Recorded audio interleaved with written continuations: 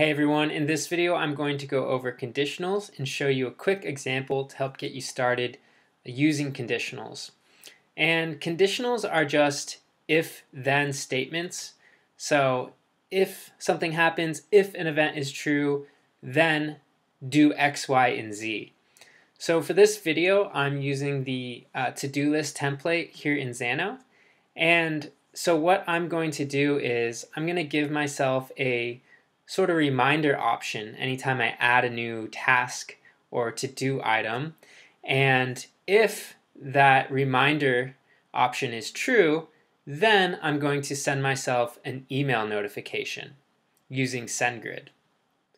So if you haven't watched the video on how to configure the SendGrid extension, I recommend you also watch that so you don't think I'm just doing some magic. But I'm going to go into my API page and into my to-do API group. And here are those CRUD API endpoints for my to-do list template.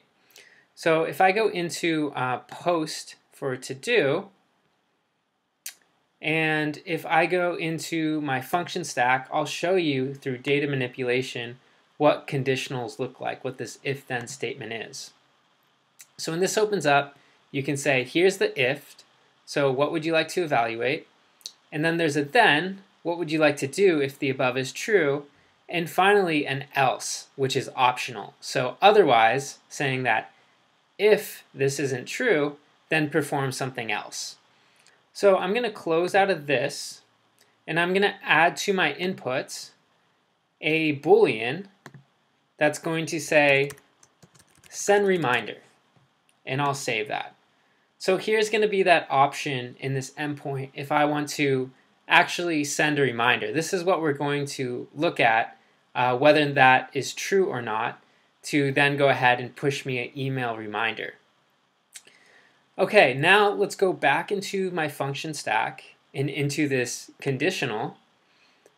And right here I can edit the if statement. So this window pops up and it asks where. So we're going to say where send reminder equals, and I'll click on this drop down menu, and I'm going to want to go to constant, and I'm going to say if send reminder is true, and I'll go ahead and hit update, and then I'll click plus right here under then, and because I'm sending an email through SendGrid, I'm going to go to custom functions, and I'm going to use this SendGrid basic send in order to push out an email notification for myself.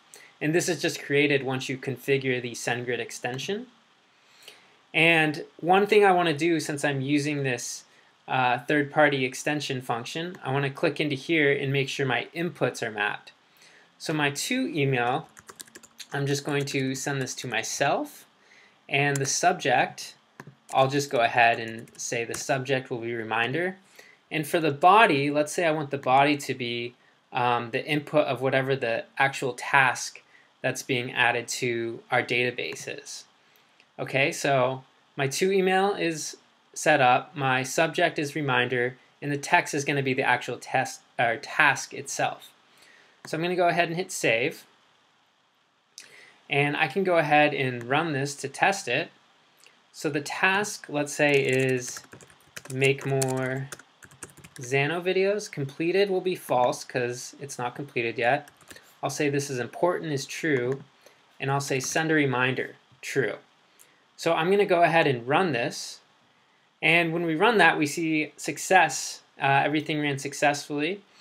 We see this task was added to my database table, but how about that email? Was that actually pushed out? So I've got my email open here, just in my unread. So when I go ahead and click refresh, we'll see here's that email from myself that has reminder as the subject and make more videos as the body. So that's it for conditionals. Just a really quick example. One thing I do want to note is you can just keep adding on to this then statement here and make it its own function stack of itself. Likewise with the else statement. So you can get really creative and do some pretty cool involved stuff with conditionals. So with that, I'll see you in the next video.